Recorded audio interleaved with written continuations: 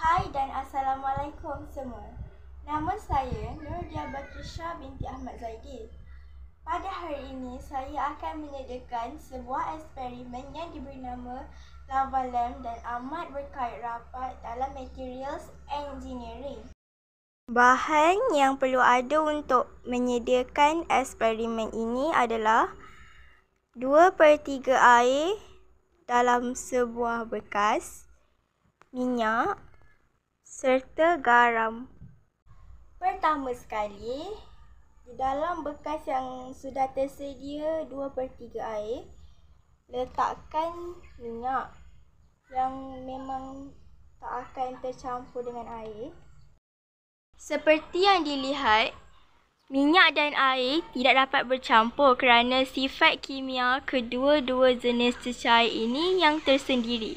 Kemudian, garam akan diletakkan ke dalam campuran air dan minyak untuk dilihat apa yang terjadi.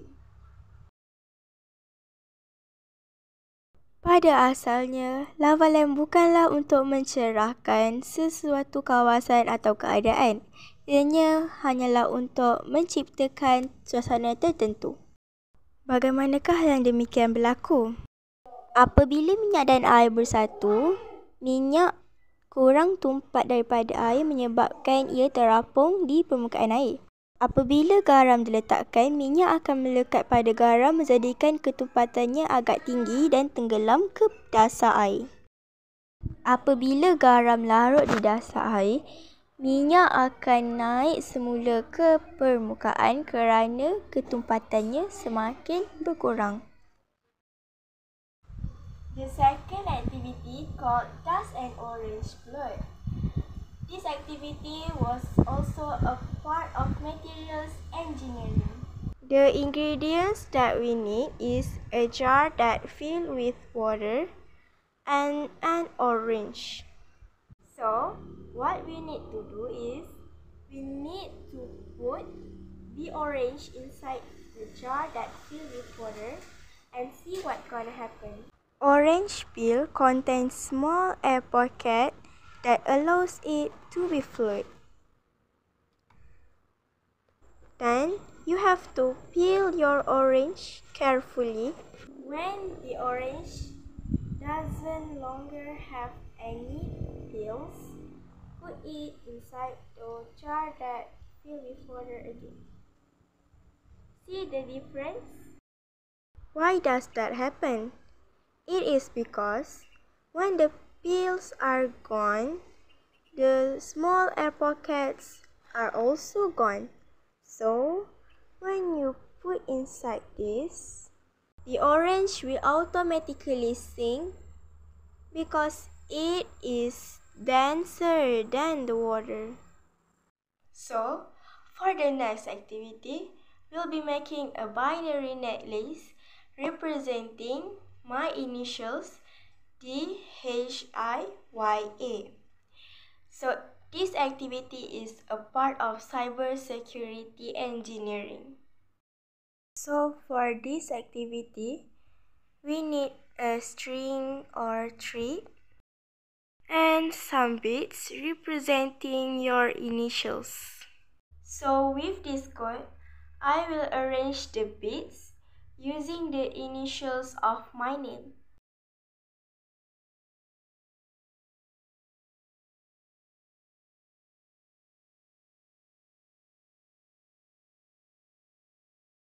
So this is the code representing initial D.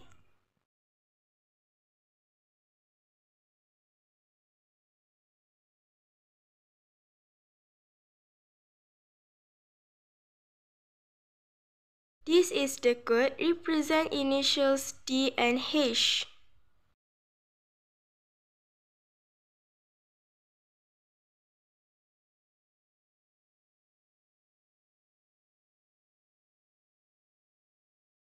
Then this is representational code of T, H and I.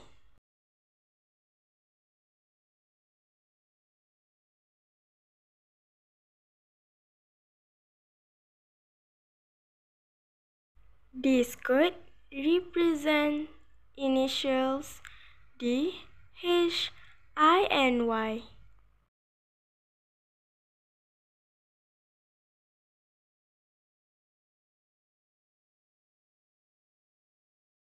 And finally, all the initials of my name is complete with this code D, H, I, Y, and A.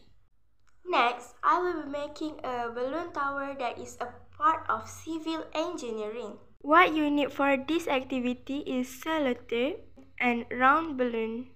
So for this activity, I have to make the tower as stable as it can. Then count the cos and the minus by the height. Make sure I didn't get a negative answer.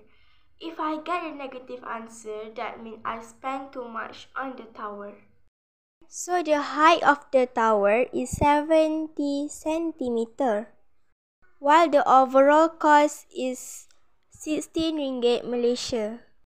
When we minus the cost by the height, we will get 54 as the score, which means I'm not spending too much on the tower. The fifth activity, called egg parachute. This activity is a part of aeronautical engineering.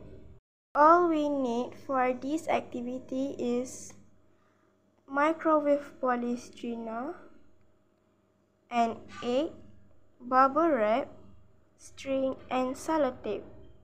And don't forget garbage bag or plastics. To secure your egg, bubble wrap it carefully.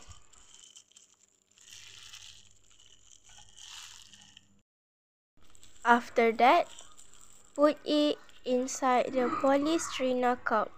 Make sure it fits well. Then, using your scissors, cut your garbage bag or plastics into a square shape. Then, make a hole on every edge of the square garbage or plastic bag.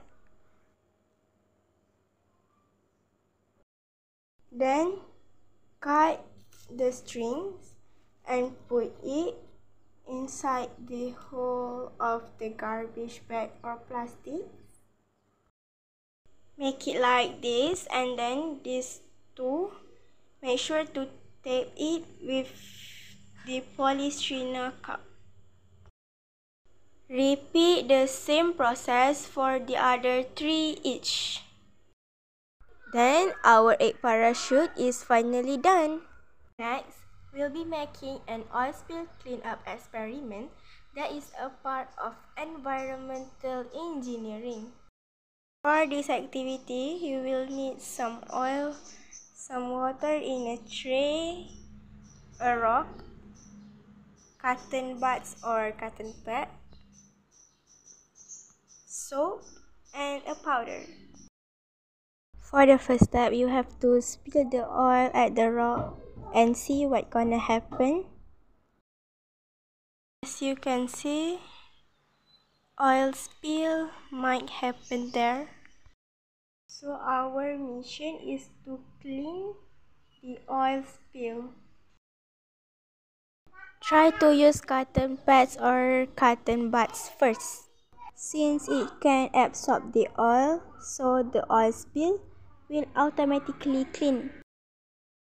Then try to use some soap, and as you can see, the result is the oil will go away from each other, so the oil spill can be cleaned up. Lastly, try to use the powder on the oil spill.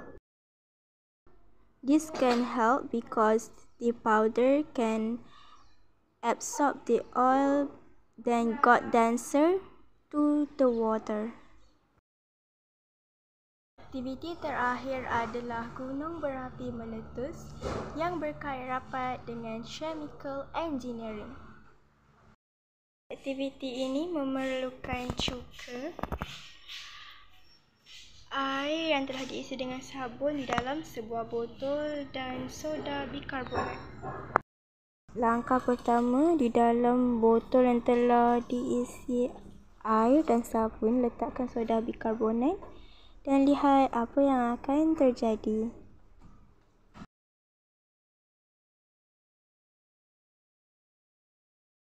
Seterusnya, letakkan cuka ke dalam campuran itu tadi.